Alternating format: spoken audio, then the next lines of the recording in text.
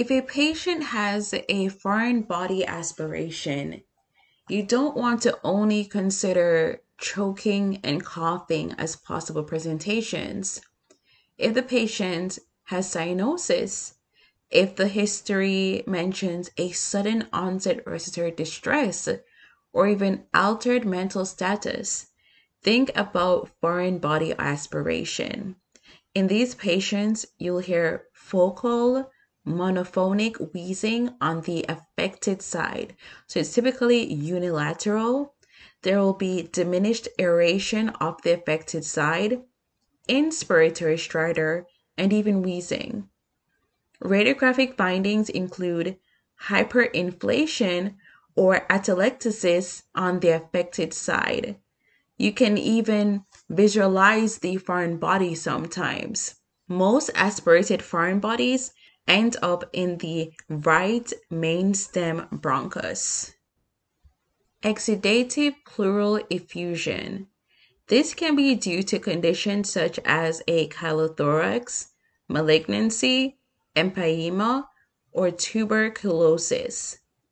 A chylothorax is an exudative pleural effusion due to a disruption of lymphatic flow within the thoracic duct.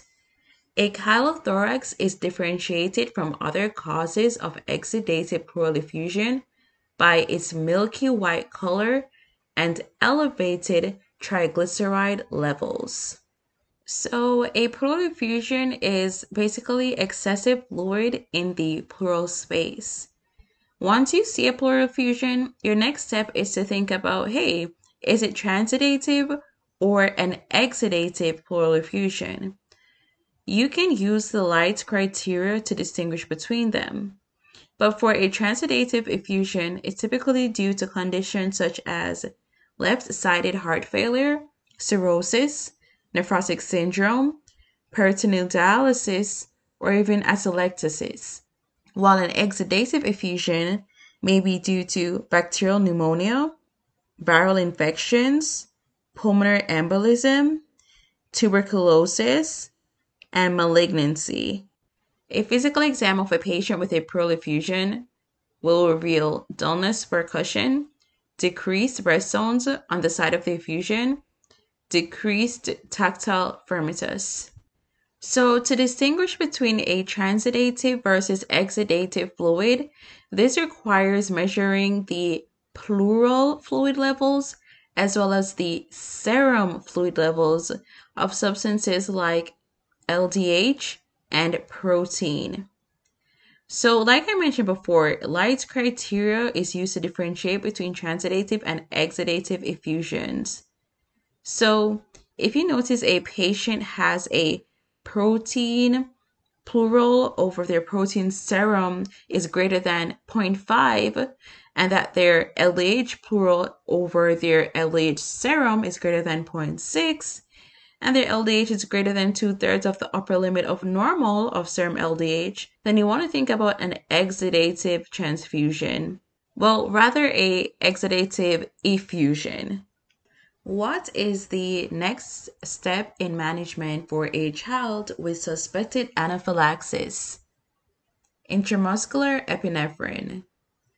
So recall that epinephrine has effects on both the alpha and beta receptors. So the beta-2 agonism will cause bronchodilation, while the alpha-1 agonist will cause vasoconstriction, which leads to increased blood pressure and decreased airway edema. This is definitely one way that examiners like to test you on these receptors. What is the next step in management for a newborn with respiratory distress and hypoxia secondary to a suspected congenital diaphragmatic hernia? Endotracheal intubation.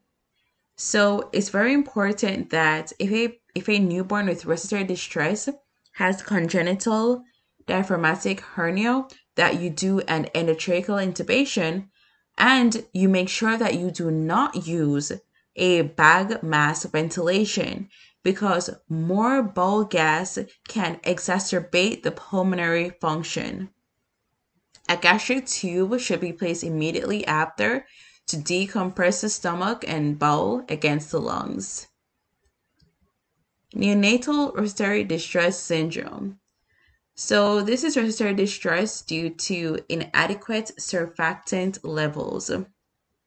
On chest x-ray, you can see diffuse granularity of the lung with a ground glass appearance. Gestational diabetes is a risk factor for neonatal respiratory distress syndrome because increased insulin prevents surfactant synthesis and lung maturation by interfering with cortisol. So think, high insulin can cause decreased surfactant, which will lead to NRDS. So treatment for these patients include early positive pressure ventilation, and the risk of NRDS may be reduced by administering maternal antenatal glucocorticoids. This stimulates fetal surfactant synthesis and secretion. So now a bonus question. Which pneumocyte creates surfactant? Is it type 1 or type 2 pneumocytes? Leave it in the comment section below. What is the recommended treatment for a child with a small parapneumonic effusion identified on X-ray with no respiratory distress? Oral antibiotics and outpatient follow-up.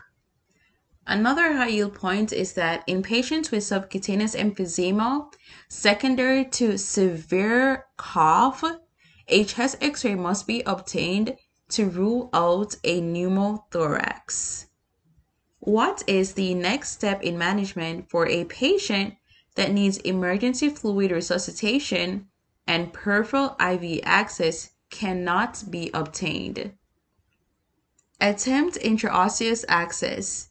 It requires less skill and practice than central line placement and is safer and faster. Now let's review some high-yield hematology concepts or topics. What is the likely diagnosis in a child with a history of sickle cell disease that presents with hypovolemic shock in the setting of left upper quadrant tenderness and an enlarged spleen? Splenic sequestration. So hypovolemic shock occurs due to the pooling of red blood cells within the spleen. So let's just remember these facts. If a patient has sickle cell disease, hypovolemic shock, left upper quadrant tenderness, and an enlarged spleen, think about splenic sequestration. Hydroxyurea is useful in the treatment of sickle cell anemia because it increases the levels of hemoglobin F to more than 15%. Increased hemoglobin F dilutes the amount of hemoglobin S, thus decreasing pain crises, the need for transfusions, and episodes of acute chest syndrome. What is the most common cause of pediatric stroke? Sickle cell disease.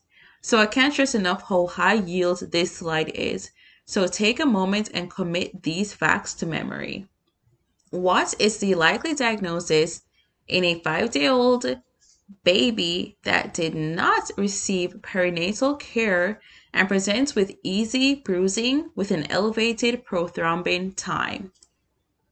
Vitamin K deficient bleeding.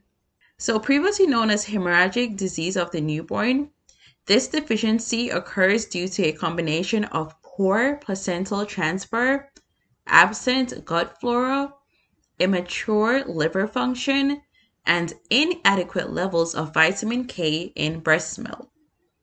What is the likely diagnosis in a child that presents with scattered petechiae with isolated thrombocytopenia and enlarged platelets following a viral infection? Immune thrombocytopenia. This is very high yield. So if a patient, let's say that they had a upper respiratory tract infection, and then they present with petechiae, and you do blood work, and the only thing that's abnormal is that they have thrombocytopenia. think about ITP. It most commonly occurs in children between the ages of 2 to 5 following a viral infection. In children with ITP, skin manifestations only require observation regardless of platelet count, as ITP is generally self-limiting. The treatment for ITP includes IVIG or corticosteroids. What is the likely diagnosis in a child that presents with short stature, hypoplastic thumbs, abnormal skin pigmentation, and aplastic macrocytic anemia? Fanconi's anemia. So this is due to a defect in non-homologous end joining or double-stranded break repair. Aplastic anemia may be caused by Fanconi's anemia, which occurs due to a DNA repair defect resulting in bone marrow failure. What is the likely diagnosis in an adolescent with a history of hemophilia A that presents with a gradual worsening pain and limited motion of his knee? Hemophilic arthropathy. So, with this recurrent bleeding, they can have hemosiderin or iron deposition, leading to synovitis and fibrosis within the joint. The risk is significantly reduced with prophylactic factor concentrates.